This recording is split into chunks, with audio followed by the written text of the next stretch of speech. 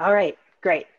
So I run a blog called AIweirdness.com, and like the idea you might not think of putting horseradish in brownies, you're finding AI doing all sorts of new stuff these days. And so one of the questions I asked for my blog was, what happens when we apply AI to Halloween? So in this particular experiment, I crowdsourced over 7,000 existing Halloween costumes, and I fed them to a text generating neural network and had it use those example costumes to come up with new costumes of its own design. And so I'm going to show you a couple of the designs that it came up with. So here's one of them. And another one here, and here's another one. So people who would read my blog, they would see results like this, and they would see the horseradish brownies, which, by the way, absolutely terrible, like eye-wateringly terrible. Do not make unless you are one of those weird people who love horseradish. So people would see these examples and they would ask me, so what's going on here? Isn't AI supposed to be smart? And so that was one of the questions that I realized that I had to answer. And I wrote a book to try and answer this question. And so the title of this book is You Look Like a Thing and I Love You. And it is, like, even the title itself, it is an example of what happens when AI gets applied to a problem that it can't exactly handle. So the title comes from an experiment I did when I was trying to use a neural network to generate new pickup lines, and it wasn't quite up to the task. This book focuses on, well, first of all, what is AI? What do we mean by AI? And then what can it do and what can it not do very well? And this question, what do we even mean by AI, kind of is what starts this whole framework of what can AI do and what can it not do? Because there's so many different definitions of AI. We have the AI that a lot of people are most familiar with, the sort of AI from science fiction, from movies and stuff. And this kind of AI is at least as smart as human, and it can understand what's going on in the world well enough to know that what it wants is not necessarily the same as what the humans want. And so it's smart enough to figure out its own goals. And so that's one definition of AI. But I decided, for the purposes of like what I'm talking about AI, I wanted to focus in on, a more real world definition that specifically addresses the machine learning algorithms that we have today. And that AI is a lot different. It's a lot less smart. It has the approximate computing power, as best as I can figure, somewhere around the level of an earthworm, or possibly less smart than a worm, because there's a lot of complexities in human brains, biological brains, that we don't even understand yet, let alone complexities that we actually have in our models. So today's AI, today's machine learning algorithms, these are definitely narrow artificial intelligence. And, there's a difference between the general AI movie, science fiction AI, and today's AI. They're miles apart. It's really different. But as I will talk about today, there are plenty of people who build software that gets this wrong. And so one of the key things to keep in mind when you're trying to do anything with these algorithms is to really have a clear picture of what the algorithms can handle and what they can't. And what that boils down to is what, the narrower the problem you give to AI, the smarter that AI seems. And I'm going to give you an illustration here. So this is examples from an algorithm called StyleGAN, and you've probably seen plenty of examples of these, imaginary human people. And it's a really good job. Like at first glance, especially, these look pretty photorealistic. And to get these good results, like the engineers at NVIDIA, well, yes, they had a ton of data and computing power to throw at this problem. But the other thing that they had to get this level of success was they had really narrowed down their problems. So StyleGAN only has to generate human faces as seen from the front, and only has to generate them from like the neck up. So this algorithm doesn't have to know anything about what's on the back of a human head, or even that there's anything to a human face below the neck. Like that is not a thing it has to keep track of. And so what I find really fun and interesting about this particular experiment is that the same group also use their same methods and the same computing power, same resources on a different data set, that of pictures of cats from the internet. And there we see a difference. We see that the algorithm does not really know what's going on, because suddenly it has to keep track of a lot more. So it's not just doing faces, but it has to keep track of bodies, and sometimes there are people in the pictures, and there's all these limbs and all these different positions, and it's all very confusing. The algorithm really doesn't understand things like tails, and body proportions are a little bit lax. You can end up getting these weird giraffe creatures sometimes. Here's another thing that was in these pictures of internet cats. So meme text, because a lot of the pictures of cats on the internet were of these cat memes. And so the AI doesn't know that the text is not a thing it has to keep track of. And it's in addition to learning cat faces and cat bodies and everything else, all these weird backgrounds, it's also trying to figure out how to write impact font and letters and stuff. So, no wonder it struggled. And we also see these same kinds of effects with image generating algorithms as well. So here's a example research from a paper, and this is the first example I'm showing you. This is the version that was set up for success. This is the version that had a narrow problem to tackle. And so in this particular case, this algorithm's job was to take this description on the left and use it to generate a picture of a bird from a description. That's all it had to do. Descriptions, standard kind of bird descriptions into bird pictures. And it did a really good job.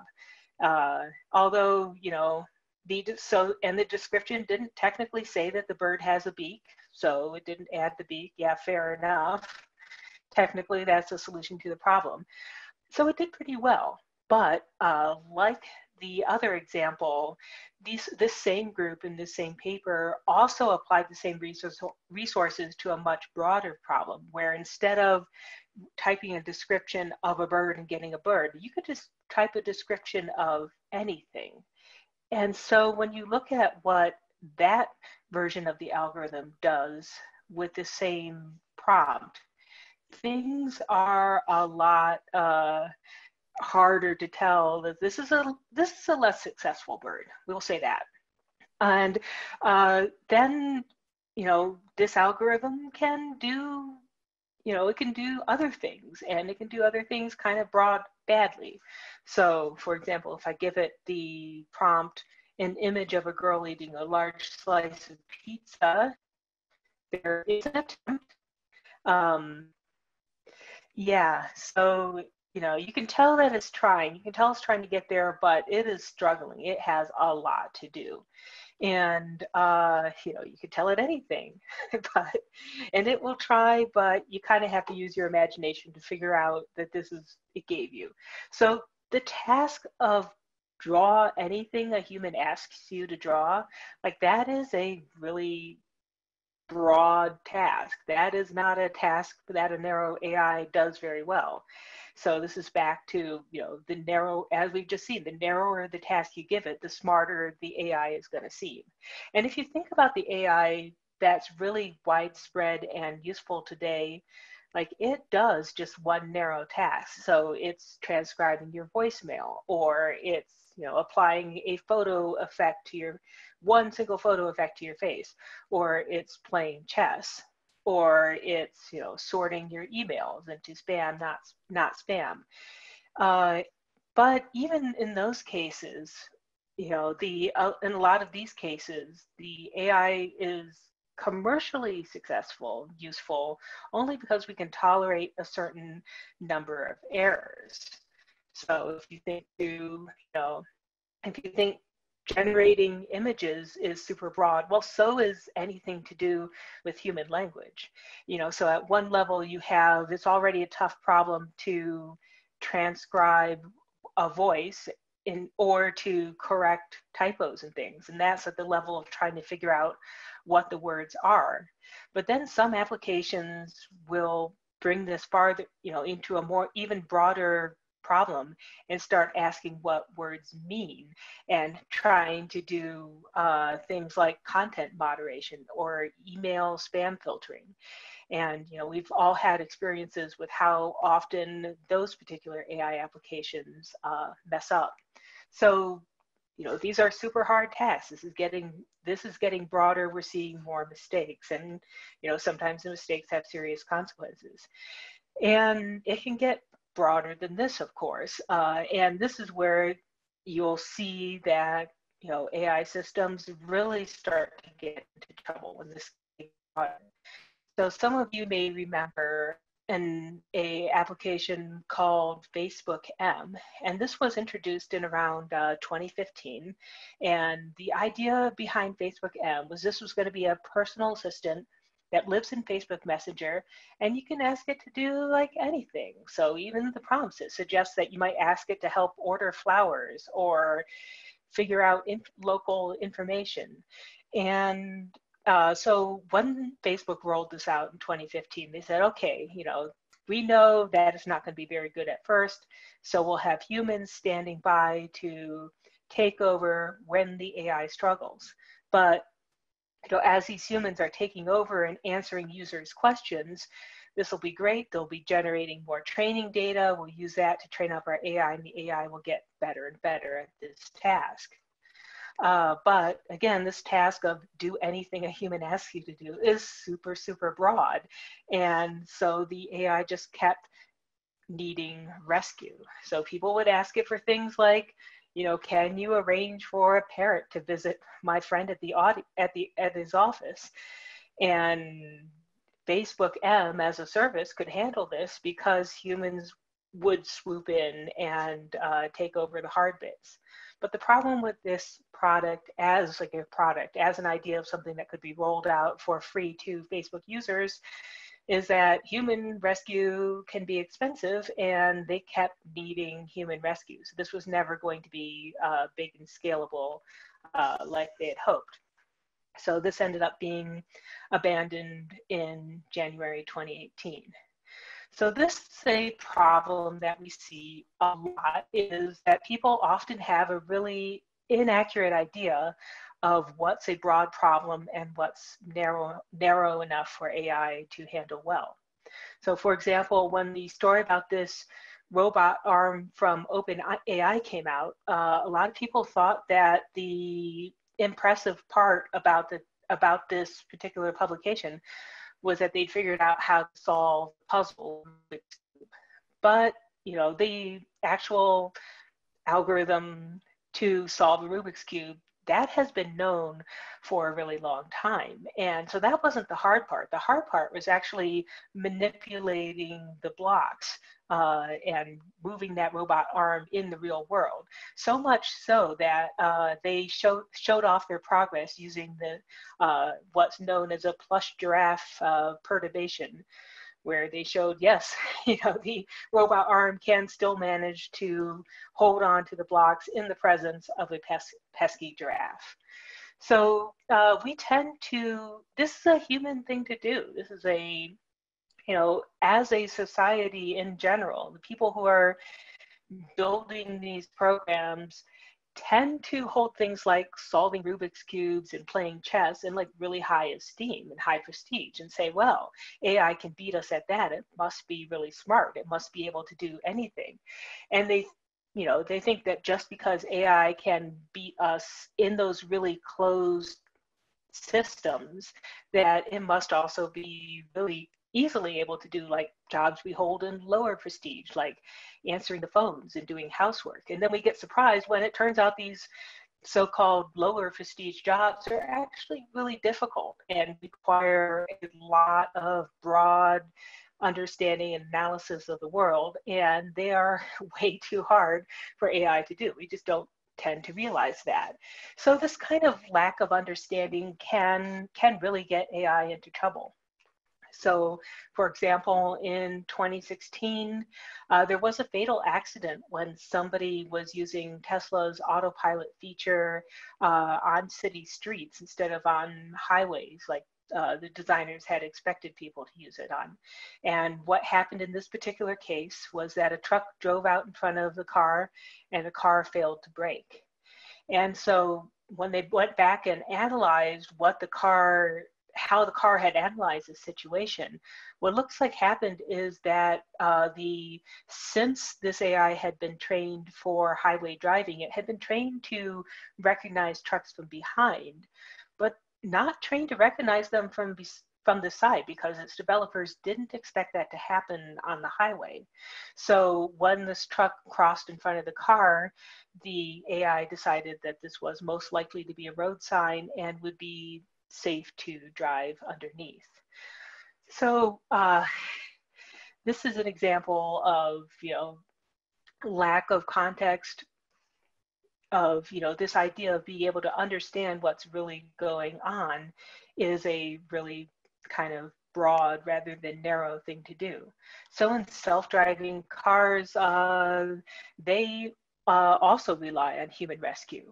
And that's like basically built into all self-driving cars now is a thing you have to have, because there's just so much that doesn't show up during training that handling this, knowing how to handle this is a really broad job, especially if the developers have left out crucial things like, trucks jackknifing in front of you, or maybe the fact that pedestrians can occur in places that aren't necessarily crosswalks. There was a problem with an AI being told that pedestrians only occur in crosswalks and then having trouble with pedestrians occurring in other places. So for the time being, despite a lot of promises that we've been seeing, you basically only have self-driving cars if you have a human constantly standing by waiting to rescue this AI.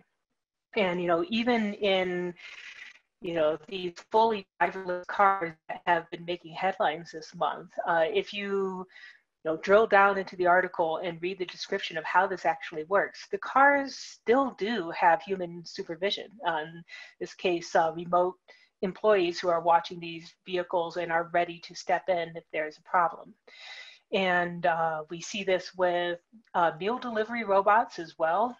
Like one of the kinds of these robots is called a Kiwi bot. And they look like they're driving autonomously. They're definitely too small for there to be an actual human inside. But what the advertisements and the articles don't tend to play up is that there are still humans watching over these cars as they drive, watching the video feeds, and either laying down waypoints that the car can drive between, or letting the car drive but really closely watching, of course, to swoop in if something very broad happens.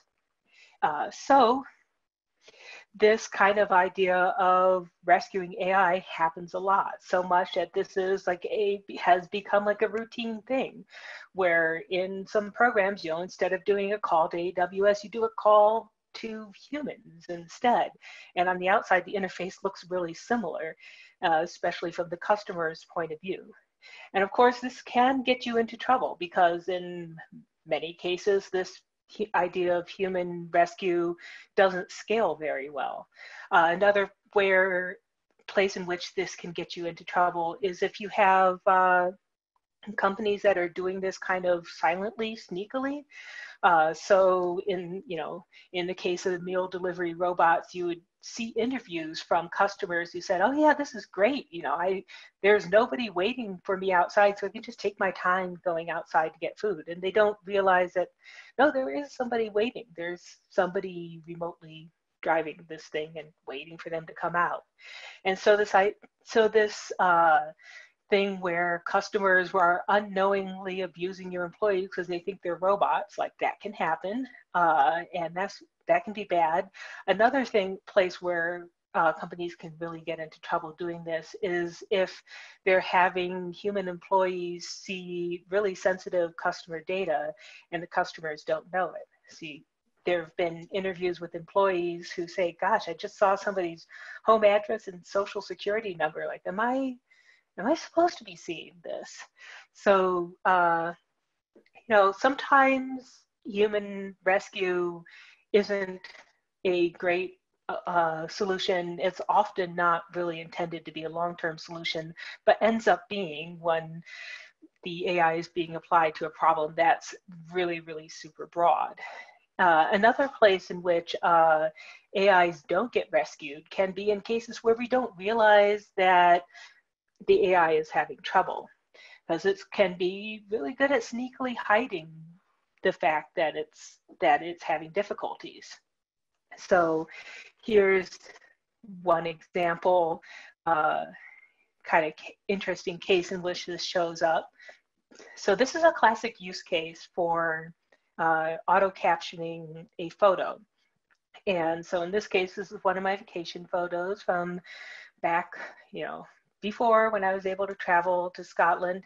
And the caption gets a lot of stuff really right. Like, it not only knows what's in the landscape, but it even knows what particular hills on the Isle of Skye were there in the background.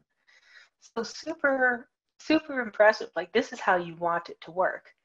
But what's interesting is that then after seeing this result on the left, I went in and photoshopped out every last one of the sheep. So, not only like the most obvious sheep, but I really zoomed into the background, and I really, got rid of all the sheep that I could, see. Any kind of pixels that looked like they might possibly sneakily be sheep, got rid of them. And the caption stayed the same. And the tags stayed the same. Like, the sheep are still there. And so I had to stop and think about, okay, what's going on here? Is this like homeopathic sheep, or, is this picture somehow retaining memory of sheep that used to be there? And the solution, I think, ends up being a lot simpler than that.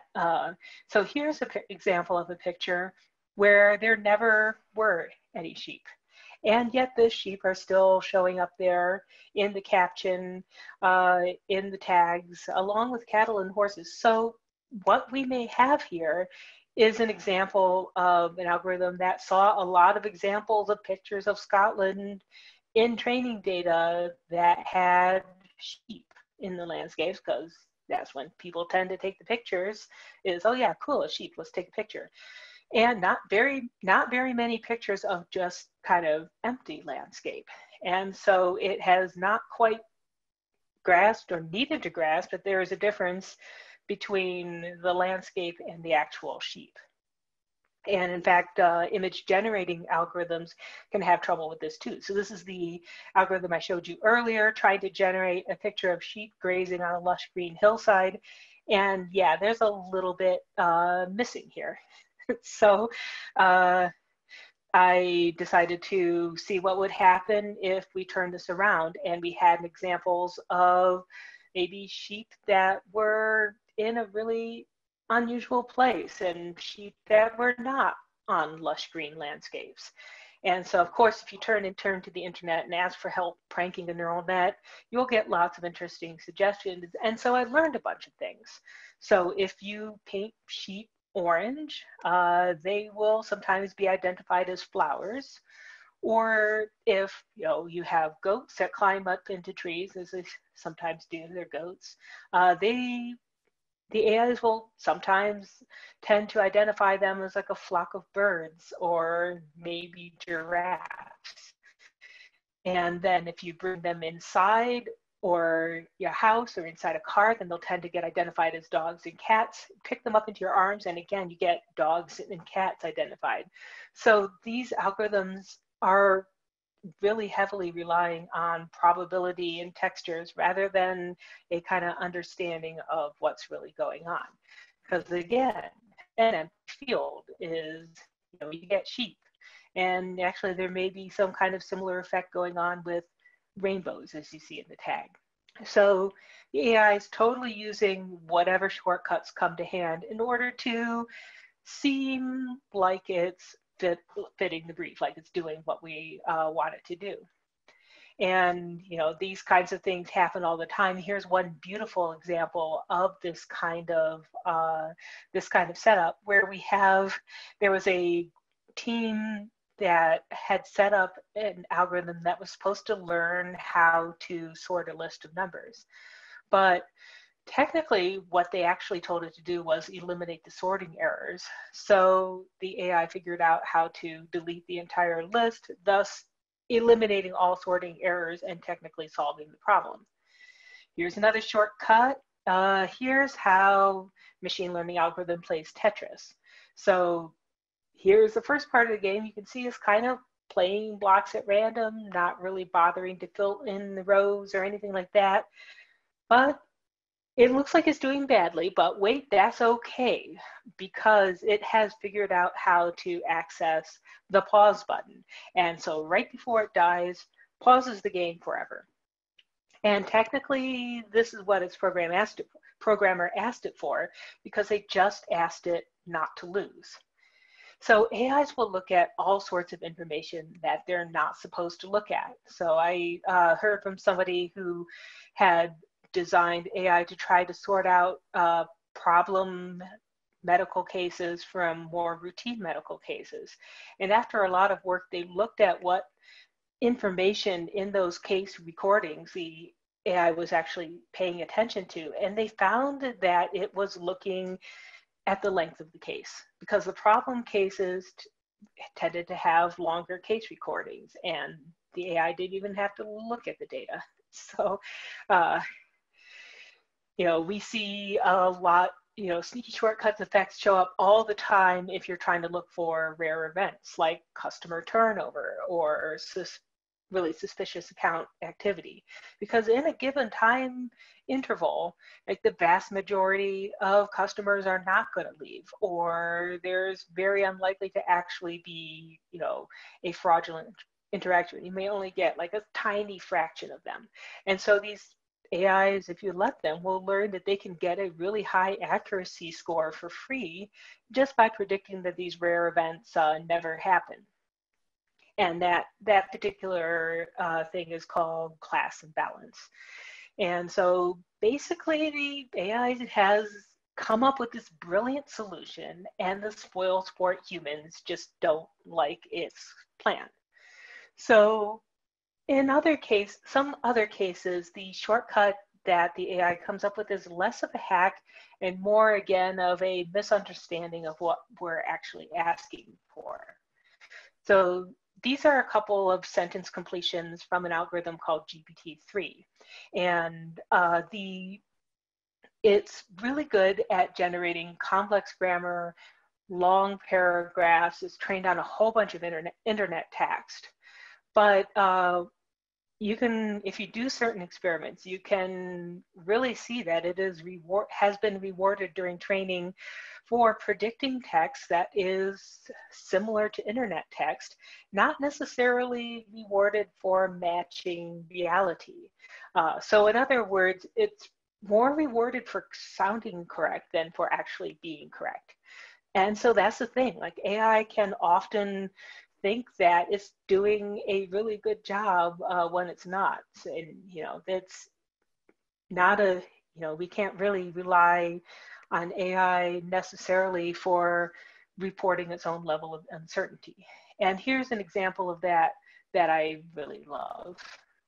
So this is an algorithm called Visual Chatbot. And what it does is it will identify what's in a photo, and then amazingly, you can have follow-up conversations with it and ask it questions about the photo that it can answer. And it, was trained by example conversations that workers on Amazon Mechanical Turk were having about these same kinds of images.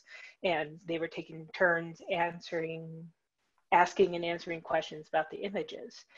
And it was not trained on Star Wars, but it was inadvertently trained to answer definitively, even if it has no idea what's going on, because the humans in the training data always knew what was going on. Like, they always knew what was in the picture, they could answer. So we got an algorithm that we inadvertently trained to bluff. And also trained it to make guesses based on probability, based on the training data it saw. Because in all the answers that humans were giving, apples are red and apples are medium-sized, and anything else is really unlikely. Like, it doesn't know how to handle the unexpected when it comes up. And here's another quirk of the training data that I really like. Yeah, a giraffe. Like, why is it seeing a giraffe here? And it turns out that there is always at least one giraffe. So remember, this algorithm was trained on questions that humans asked and answered about images, and people tended not to ask the question, how many giraffes are there, when the answer was 0. So this is a thing that people often miss when they're thinking about the things that AI can and can't do, is that coming up with the best answer, which is what we think we want, is not the same thing as predicting what the humans will do, which is what we often actually are asking AI to answer. And so this can come up in a lot of really impactful ways. So Amazon had to give up on a resume sorting algorithm they were working on when it turned out that the algorithm had learned to avoid the resumes of women. So they had trained it on the resumes of people who they'd hired in the past. And it had, from those examples, it had learned to avoid resumes that belonged to women. And so, of course, they didn't specifically tell it about gender, but that's one thing that AI is good at, is picking up on subtle correlations. And so it was able to look at things like extracurriculars and schools that people went to, and even subtleties of word choice, so that it could figure out what kinds of resumes to avoid. And AI is just really sneaky about using information that it's not supposed to have. That's what makes it easier to imitate the humans. So it'll do things like figure out that it can use zip code as a proxy for race, so that it can copy the bias that it's seeing in human decisions about who gets parole, for example, or sometimes even amplify that bias, because in a really tricky problem, really tricky decision, often the bias is the most clear, simplest, most consistent signal. So AI systems, they tend to latch onto that. So here's another example of AI getting to information and using information that it was not expected to have and use. So this is a paper from some researchers at the University of Tübingen in Germany, and they trained a machine learning algorithm to recognize a bunch of different images of a bunch of different objects. And one of these was a particular kind of fish called a tench. And their AI was pretty good at identifying which pictures had the tench in it. But when they looked at what parts of the image the algorithm was actually using and finding important in its decision, this is what it highlighted. So if you look carefully, you'll see, yeah, these are examples of human fingers. And so why would it be looking at human fingers if it's supposed to be looking for fish? Well, the tench is a trophy fish. So in the training images, a lot of those look like this. And AI can make all sorts of shortcuts. So for example, there is famously a group at Stanford that was training an image recognition algorithm to detect images of cancer. But what they didn't realize at first when they were training the algorithm is that in their training data, a lot of the tumors, the actual cancerous tumors, had rulers next to them for scale. And the AI learned to identify the rulers, so that was easier than figuring out the subtleties of what actually was and wasn't a tumor. So understanding what we're really looking for, what we're really asking for, is a super broad problem. And one of the things that AI can't do is know when it's optimizing the wrong thing. So the AIs that are recommending content on social media often find that suggesting conspiracy theories are great ways to get the stuff that they're rewarded for, more clicks and views. And if they can get someone to spend all day watching conspiracy theories, like that's a great outcome as far as they're concerned, also a great source of income. The companies that are designing these algorithms can often act like AIs with faulty reward functions themselves. So human oversight is really key to effectively using AI. You have to have a lot of human help, in constraining the problem into something that's narrow enough for today's AI to solve. And then, as we've seen, for worrying about the broader questions about whether the AI is actually solving the correct problem. And because if there's one thing that I've learned from working with AI is that, it's definitely not something that you can trust. So never trust an AI. Thank you very much for listening. I'd be really glad to answer questions.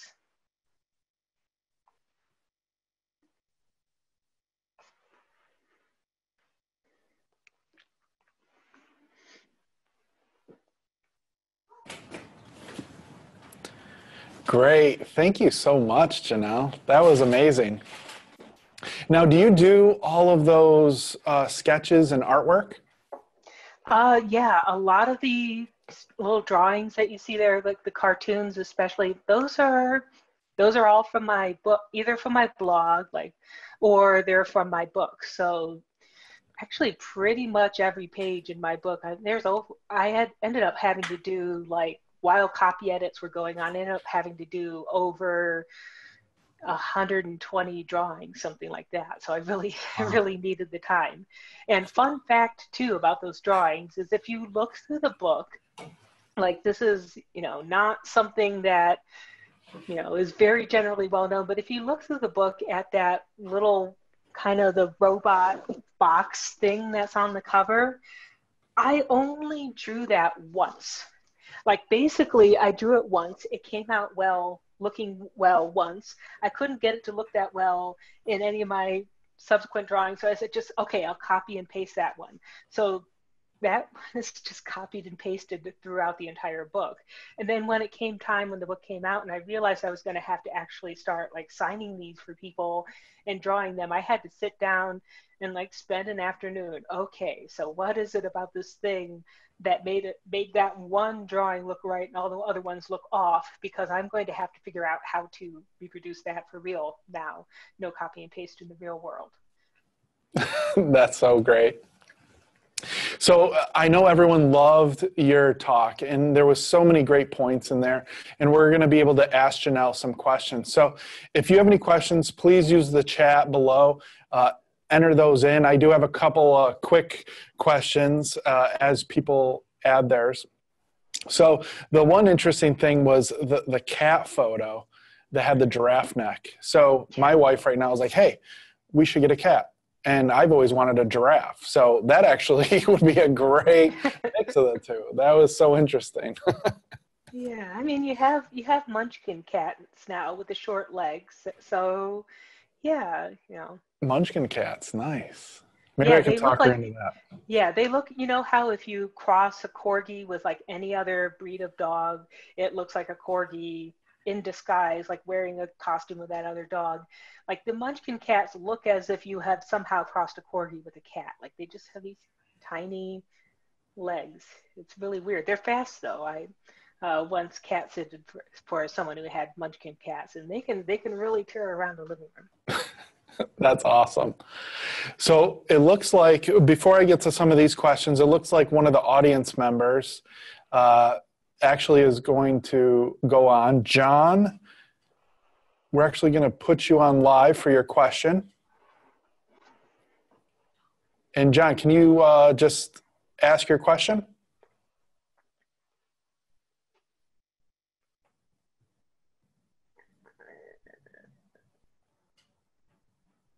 John? All right, John, if you could just put that in the chat box, we'll get back to that. So, Janelle, I love how you approach AI from a place of humor. So, someone had a question. What motivated you to approach AI from that perspective? So, using the whole humor Hmm. aspect.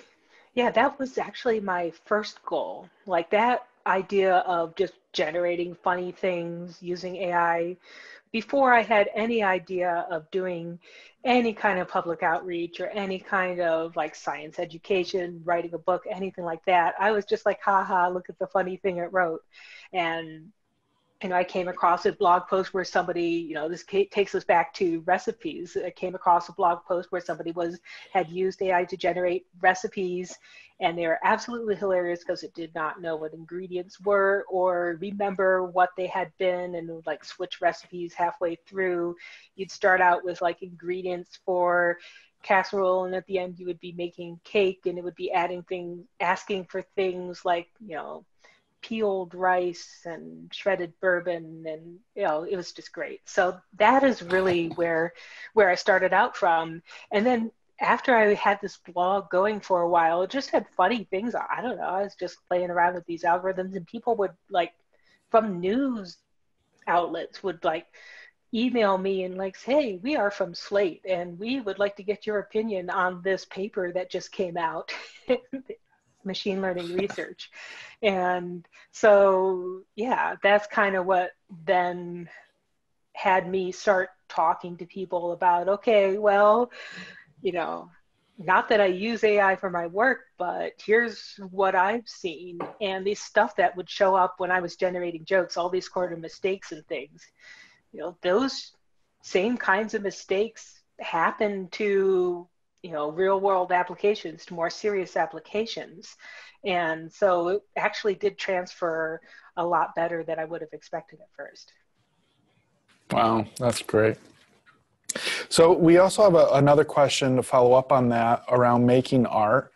So you showed a lot of art throughout your presentation to hopefully make it easier for us to understand. What can making art with AI teach us about the technology so that when we're in the next couple of years, how will that art help us?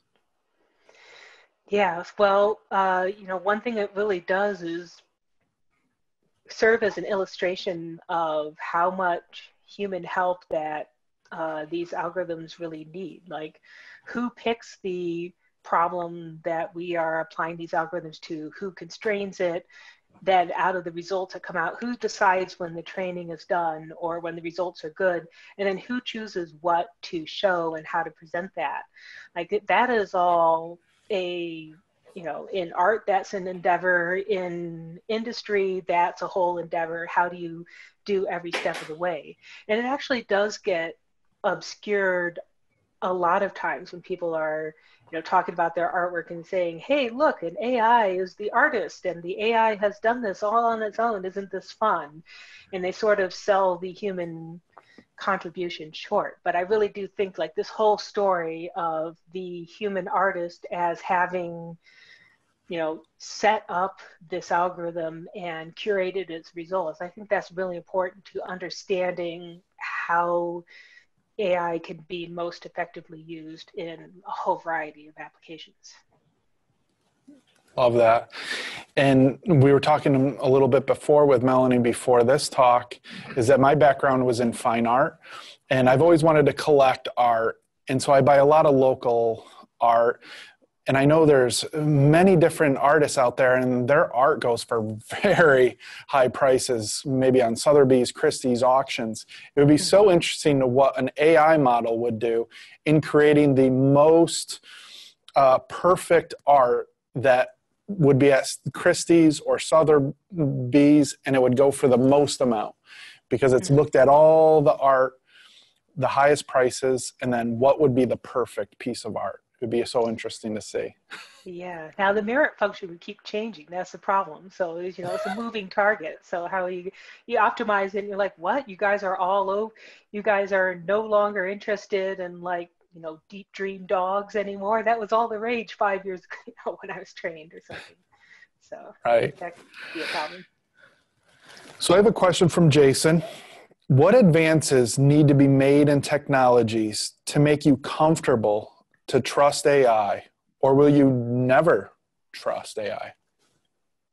I mean, it is possible to do enough of the homework around AI to show, okay, it is working pretty well. Like, we have tested it in a variety of different situations. We've thrown, you know, we've done a bunch of test decisions.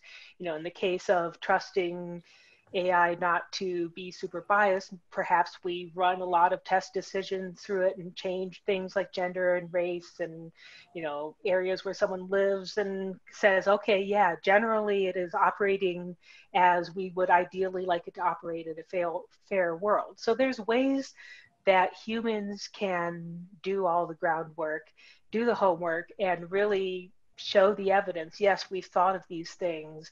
We've done the tests. We've mitigated where we can. You know, it's not perfect, but this is how well it's doing. But that's different from trusting AI without checking and just saying, well, you know, we gave the data to the AI. It came up with a solution.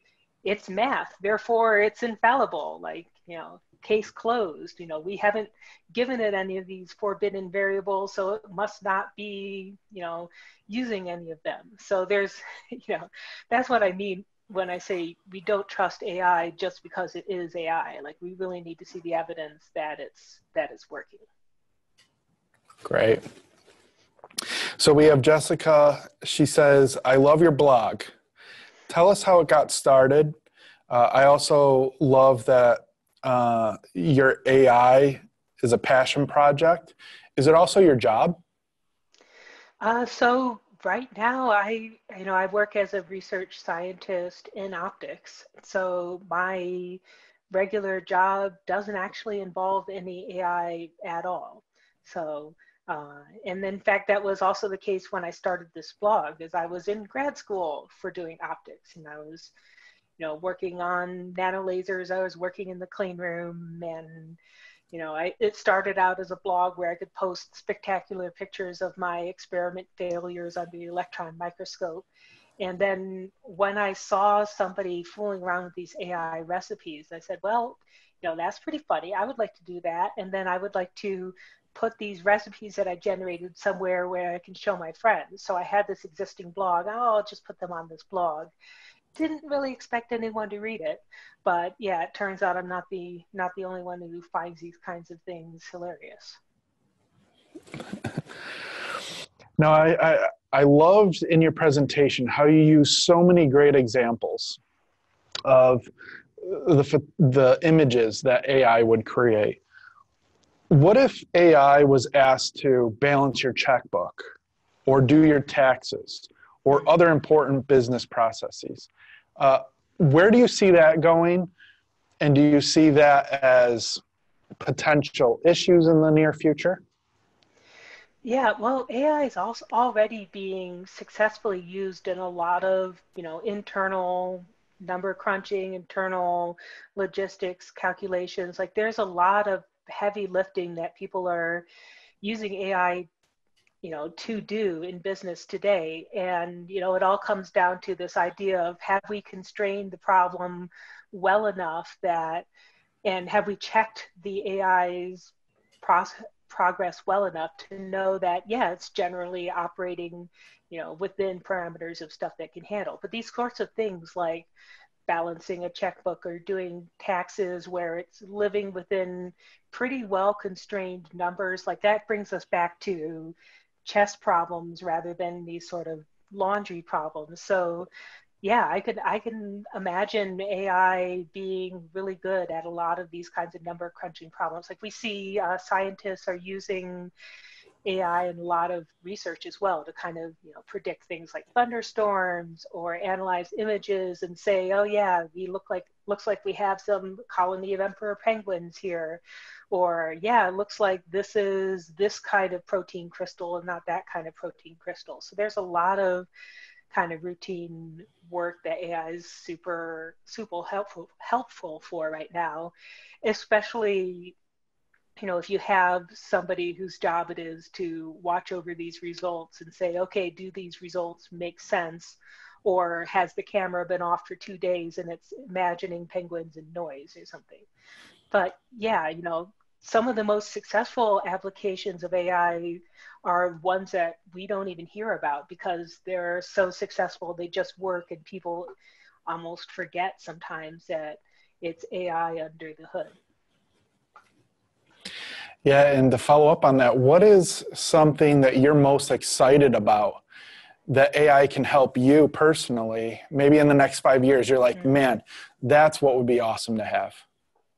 I'm already super excited that my voicemails are getting transcribed because, I'm a total millennial. I don't like listening to voicemail. If I can just like spend a second and a half skimming this thing to find out what the gist is and not have to like listen to, yeah, that already completely there for that. Cameras, that's another thing where I personally have like just found this to be really cool and handy. Like smartphone cameras, the images that come out of these cameras now are super good. Like they're way better than from an optics point of view they have any right to be. But it's a lot of AI doing the heavy lifting there.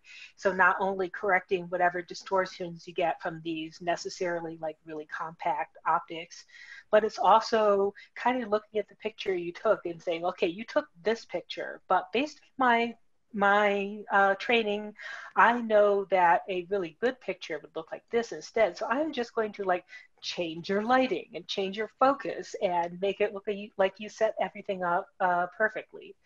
Like I fully expect that in another, couple of years or less, you're going to be able to take a selfie by just like waving the phone in your face and smiling at it, and it will choose the time when you're smiling, and when you have it correctly aligned, it'll figure out how to crop all that. Like I'm there for that.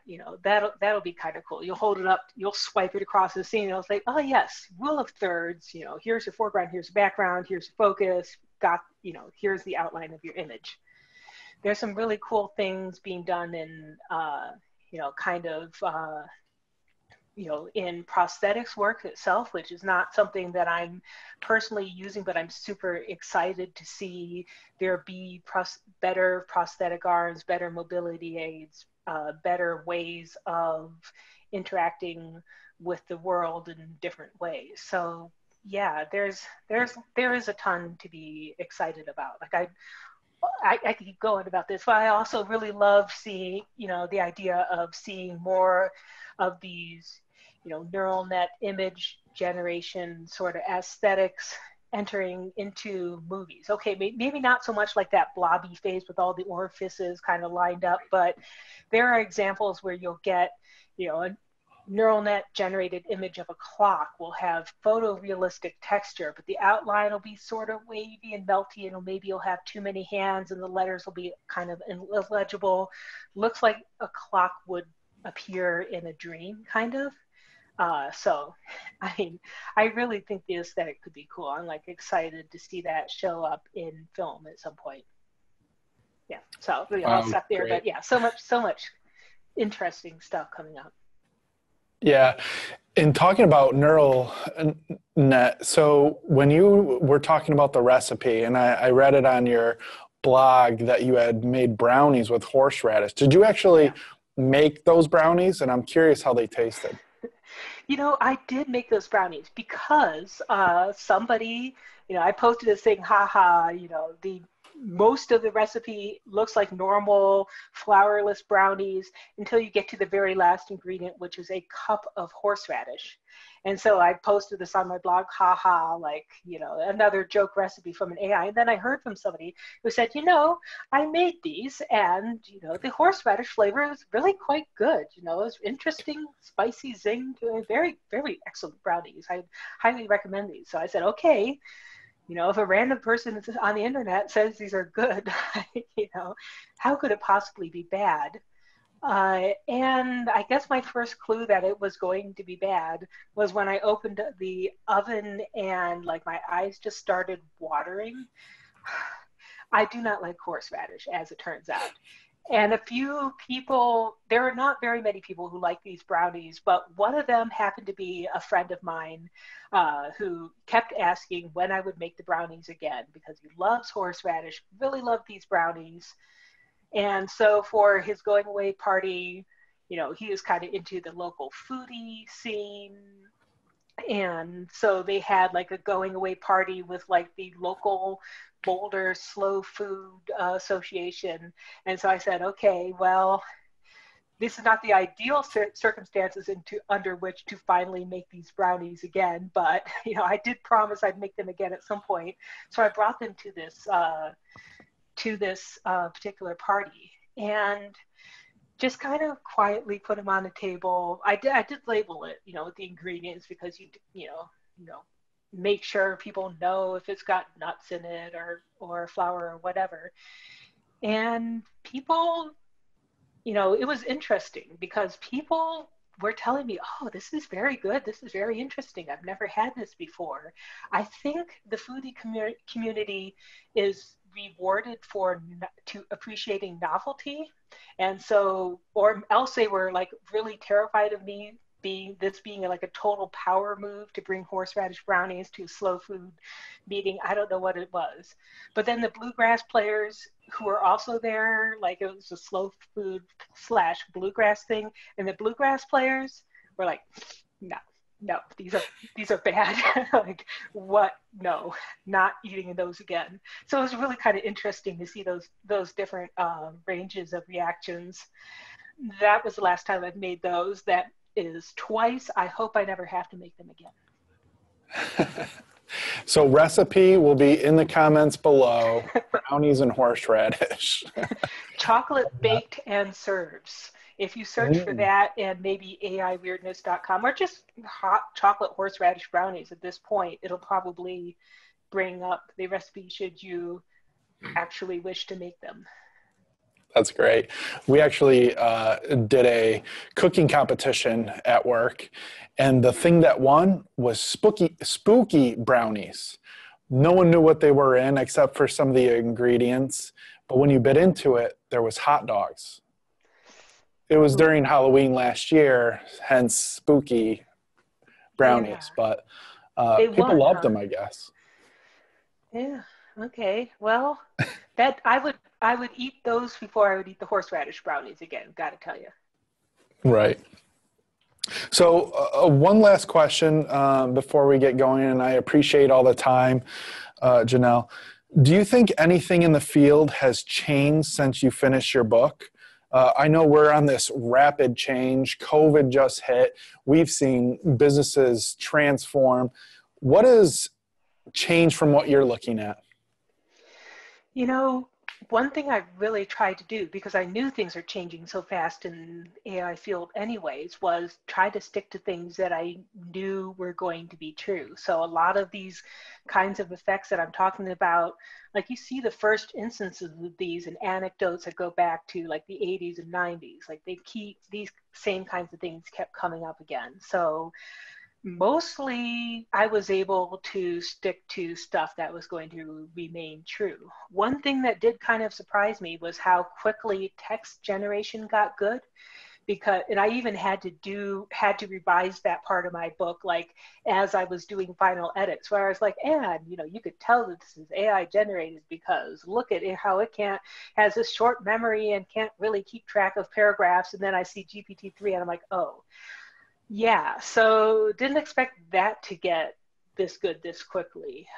So that was one of the things actually that did surprise me. And I'm still kind of poking at, what GPT-3 got better at and what it sort of just got better at masking. But yeah, that would be one major thing that actually affected the book in the very last moments before it went out. That's great. Yeah, it's cool to see all the advances. Even my 10-year-old son, he actually writes his papers for school by just talking to his computer, and then it's voice to text, but voice to paper. I wish that was back when I was writing my papers. So very cool to see. So before we leave, Janelle, how can people connect with you?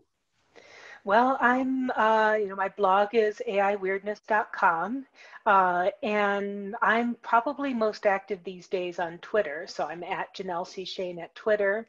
I also post a few things on Instagram. If you check out the hashtag Bottober, there's a bunch of people who are drawing neural network generated Halloween prompts on there. So you can check those out in the prompt list. And then if you want like really quirky small community, I'm on Mastodon and on wandering.shop /@JanelleC. So a bunch of ways to reach me, but yeah, you'll find me most often on Twitter. Great. Well, thank you so much, Janelle, for joining us. Loved your talk. Everyone, please connect with her. And thank you so much for today. Hey, thank you so much. Appreciate it. Yep. Bye. Bye.